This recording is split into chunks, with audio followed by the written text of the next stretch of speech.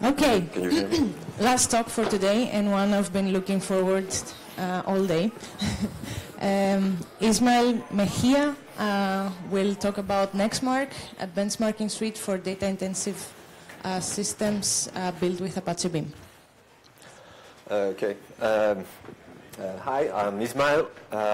I'm a software engineer at Talent, and I'm a contributor to Apache Beam. I am a member of the PMC and a committer in the community. I am the top non-Google guy in this project, contributor. At least GitHub says that. That doesn't mean that I'm the best. That means that I refactor a lot of crap and I do a lot of small commits, maybe. So this is the way it is. I work for Talent, that is a software company that makes data integration projects and all around big data, real-time system, and all this stuff. We have an open source solution, so this is worth the mention here. And more important, we are building this new family of products, and we are actively recruiting. And we are based in France, and most of people here can speak French. So if someone is interested, you can join us. I work in a team that their main responsibility is to work with Apache projects. So if you are really into open source, you are super welcome. We have an open place now, and we will have a second one in the next months. So we are going to talk about benchmarking and benchmarking big data. We are going to talk a little bit about Apache Beam and Nexmark, that is a benchmarking suite on top of continuous systems. And we are going to look a little bit at the implementation we did for Nexmark on Apache Beam and how this is done and what you can do with it. And we are going to discuss the current status of the project and some future work. So what's the current, why do we do benchmarking? This kind of seems silly, but we always have to remind this. We do benchmarking because we want to measure the performance of things, but we also want to evaluate the correctness of the things we are measuring. And every benchmark suite has these 4 basic steps, that is just generating some data. Then we aggregate and compute this data, and then we produce 2 kind of outputs, the measure of how these things are executing and the correct results of the calculations. And we have different families of benchmarks. We have micro benchmarks, that is when we execute a really punctual function like a sort, for example. We have functional benchmarks when we are evaluating this kind of functional requirement thing. We have more this kind of business case benchmarks, and this reminds me of, for those of you who know a little bit of the database world, all these TPC suites, that for example is a CRM system, and with the CRM system we create all these kind of tricky queries to see how things behave. And finally, we have this data mining or machine learning kind of benchmarks when we execute a really complex algorithm of machine learning, and we measure how this behaves in our cluster. So what's the problem today with the benchmarks in the big data world? The problem is that, well, we have many pseudo standards. We have this TeraSort thing that is a benchmark on sorting random numbers. We have the TPCX family of benchmarks. Well, we're going to discuss a little bit those afterwards. But in the end, the real problem is that we don't have a common model to create these benchmarks, because every system implements things differently. Like Spark has one way to write code, Flink has a really different way, classical Hadoop is different too.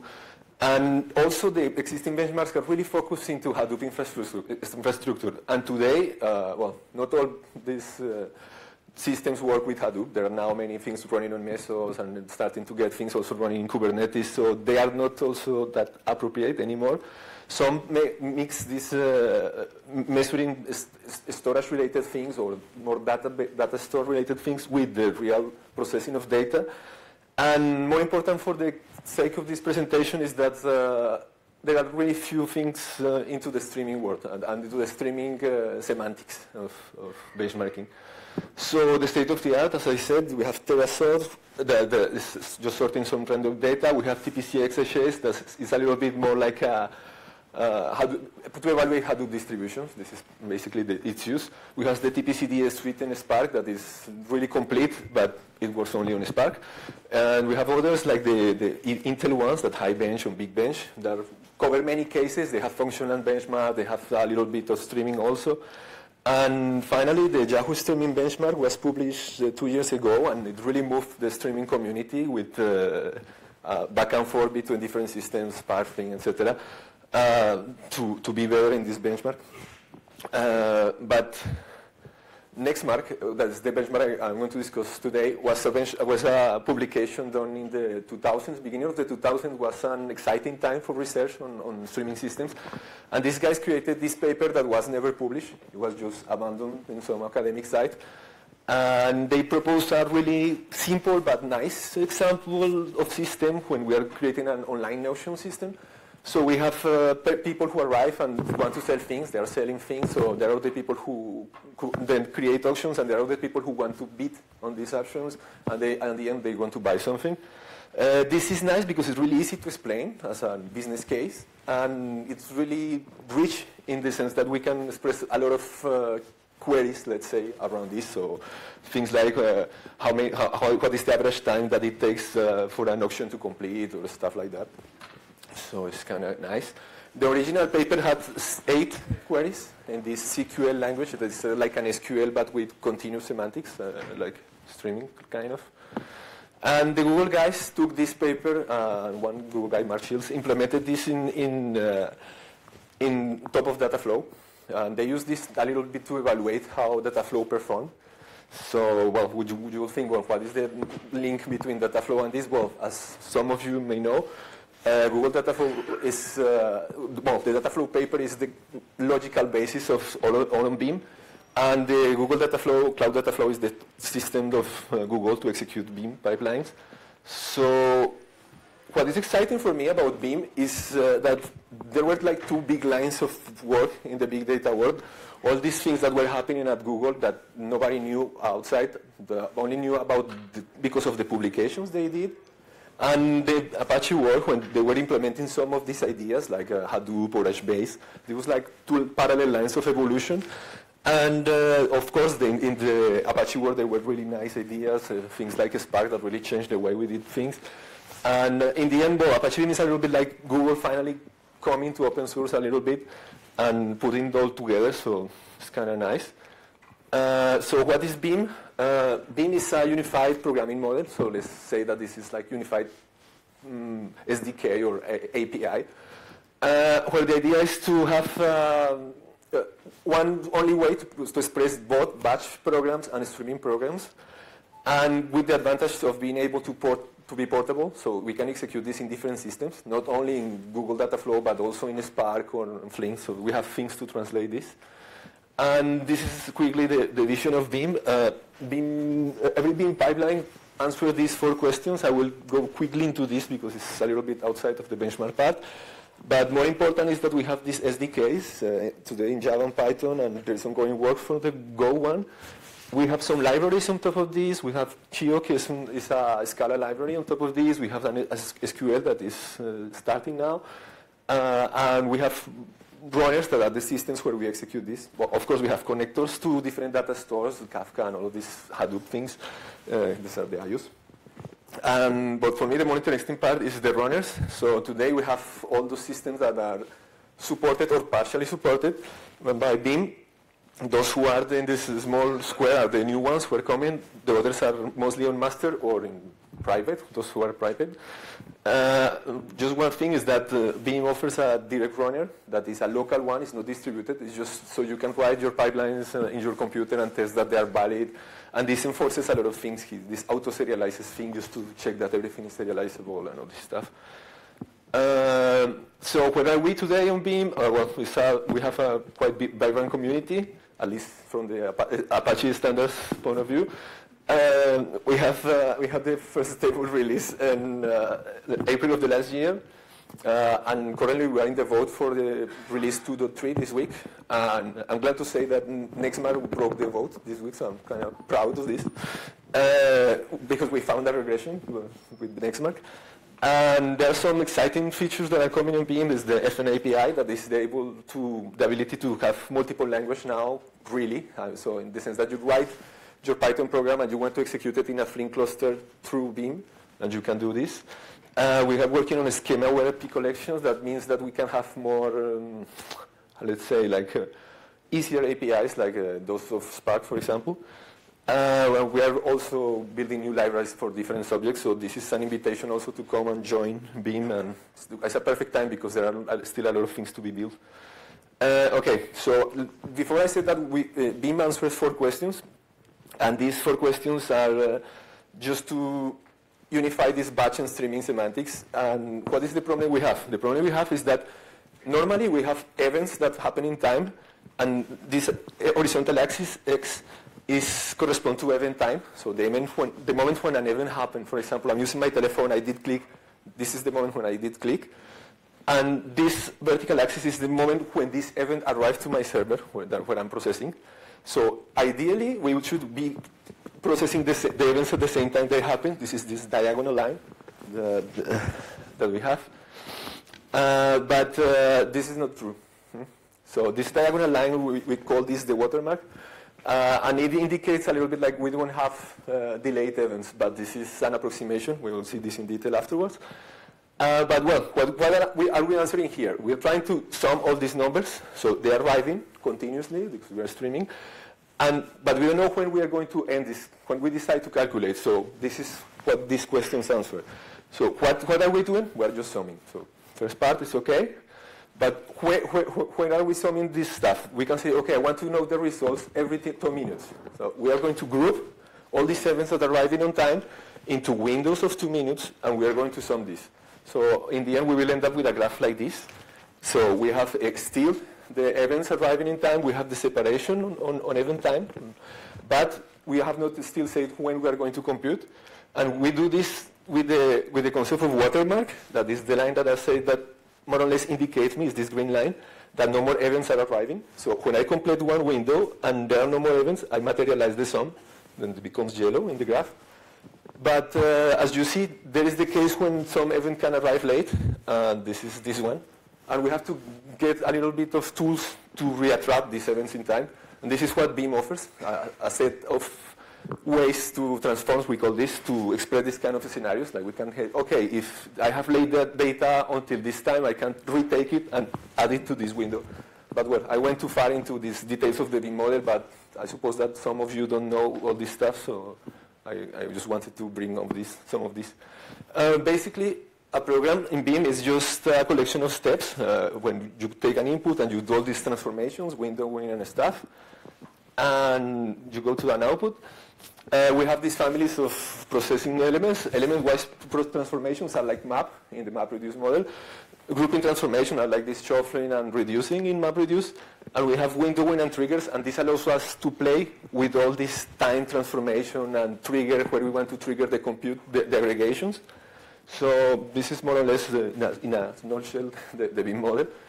So Nexmark on Apache Beam, the story quite quickly is that Google contributed this in version 0.2, and then it was like abandoned. The guy quit Google. So the project was a little bit in the limbo, and me and another colleague, we took this and we started to refactor and to bring it back with all the changes in the API.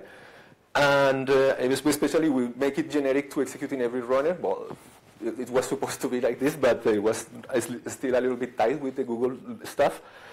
And we evolved some of the queries, and finally we got it merged in December of last year. So now it's part of master in Beam. And well, the advantage of using Beam for benchmarking is that we cover some of these issues that we discussed before. We have a rich model in the semantic sense. We have one code that will allow us to execute in every system. And also we can benefit of all the metrics that Beam has included, the API for metrics. So we are going to discuss quickly the implementation. We have just four big boxes. We have a launcher that executes one configuration of the benchmark. We have a generator that is going to create these events in the system. So these events is like new people, new bits, new auctions. And we have metrics that calculate everything, and we have the configuration of the benchmark. This is an example of some of the queries that we have in the system. There are now 13 queries. In the original paper, there were 8. But the Google guys had 5 more, so we have 13. And this covers some of these areas of Beam. Well, I won't go that deep into the detail because you have to see more in detail some of the Beam concepts. But just to explain a little bit, every query has this structure. It's a collection of events that happen in the system. We filter the events that we care about. For example, we're caring just about auctions. We filter the auctions, and then we do the transforms in Beam. And finally, we apply this, a result, an output to this. So, for example, we discussed a little bit of windowing before, this thing of grouping every n minutes, where now there are different, more advanced ways of windowing, and these queries cover this. One thing that I forgot to say in the last slide, in this one, is that some of these questions can be answered with an easier way, but we chose a especially convoluted way to have to test more, to cover more of the Beam model, in some cases, not in all, but in some. Also, we cover things like triggering for amount of data, not triggering only in the time dimension. For example, if in some cases you can say, oh, when I have 20 samples of something, I think I can have an approximate result. So these kind of things are covered here. And we also cover the case of data that is out of order. So what happens if one bit arrives before an auction? So we store this until we receive the auction, and then we can compute, because otherwise we couldn't. So this also we evaluate with some of the queries. So, well, conclusion is that we cover most of the Beam API, that we have a pseudo-realistic example, and that we run this in every system. Well, not in all that we have, but we have covered some of them, as we will see. We use Beam on Nexmark on Beam mostly as an integration test, and what we're trying to achieve here is not a comparison of which system is better than other. It's most like that between releases we have we don't have serious regressions in every runner, and so we're going to see a little bit of how do we use Nexmark, and then the warning slide. Comparing system is a really tricky thing. I mean, because first, the implementation of the runners on Beam have different levels of support. I mean, some are way more advanced than the others. Also, these native systems like Spark, Flink, Dataflow, they have different characteristics. They were conceived with a different design philosophy. So they are naturally better in some kind of scenarios. So it's not so easy to compare one to the other. Also, and this is one I especially like, all of those systems have a lot of knobs, and if you have done some Spark and Hadoop programming, you know how hell this can be. I mean, you can just change one variable in Hadoop and everything is different. And finally, well, we have been benchmarking in distributed systems, so we can count with the bad luck that one machine breaks and the result is not going to be easily comparable with the other. Or if you are in the cloud, you have a noisy neighbor who is changing the way you are executing. So it's not so easy.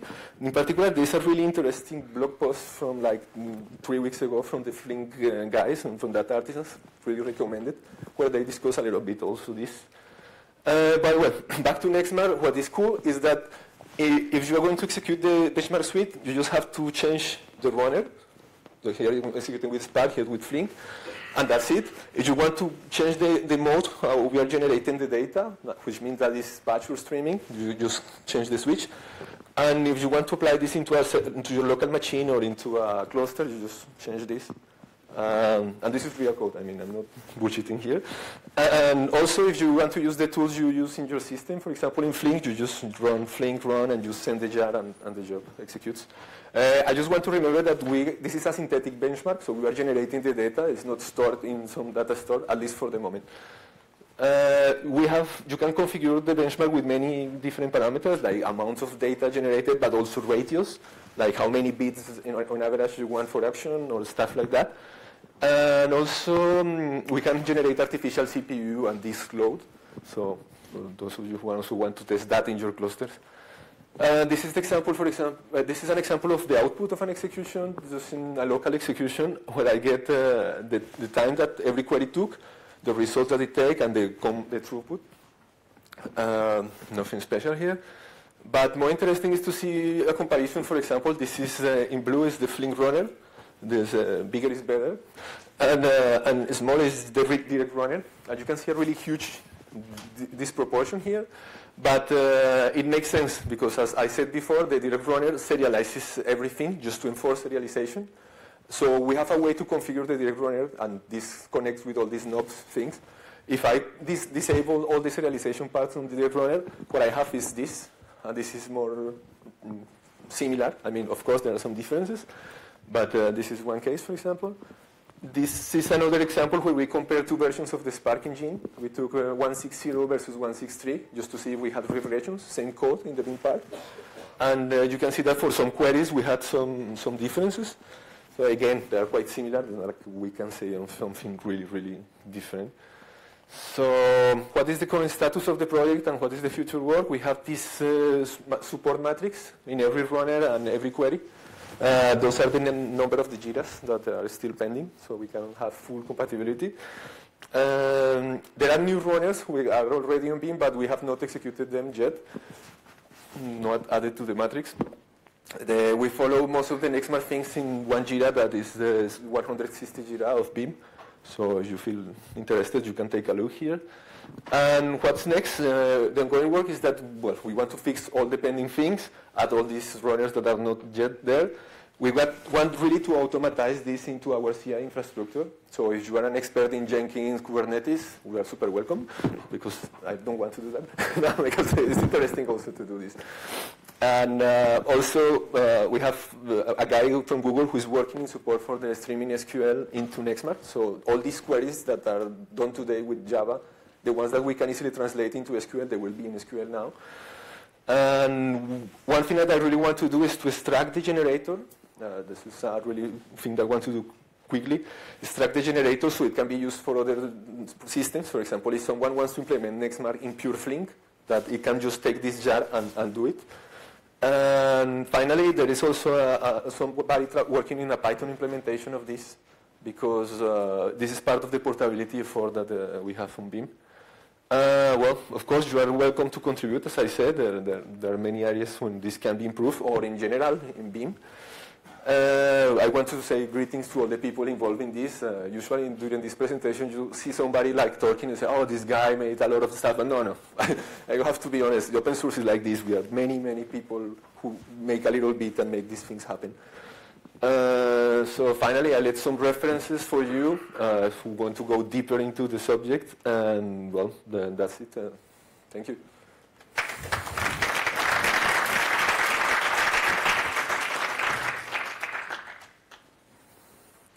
Questions, maybe?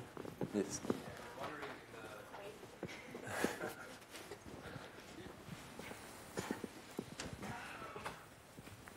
Thank you for the talk. I was just wondering, in the comparison, Flink versus Direct Runner, how many, like, is this like single node performance? Yes, or? Yes. This is single node performance because the Direct Runner is only local, so yes. Okay. Thanks. Okay. As I said before, we don't want to get, I mean, Beam is like the Switzerland of the big data projects. I cannot get into enemies with the Spark guys or the Flink guys. I don't want to play that game. Yeah. Other questions?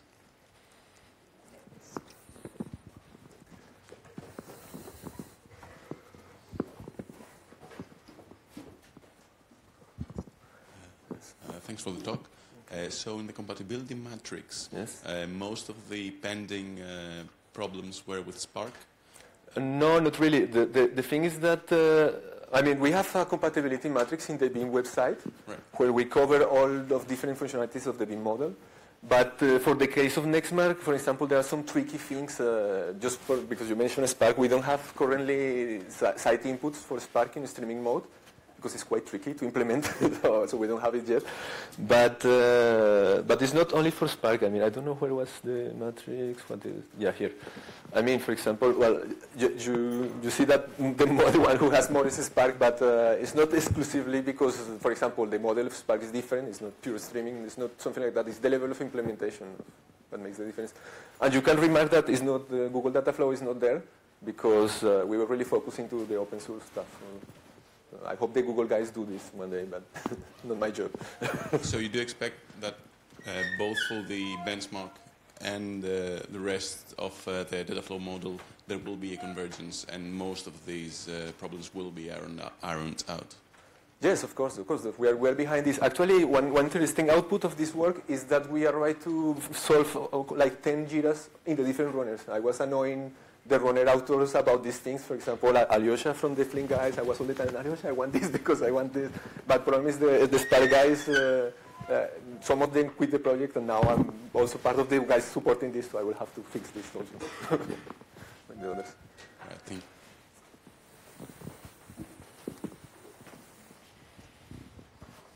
Any more questions? No? Okay, thanks again. Okay, thank you. Thank you everyone for spending your day here, or part of your day here.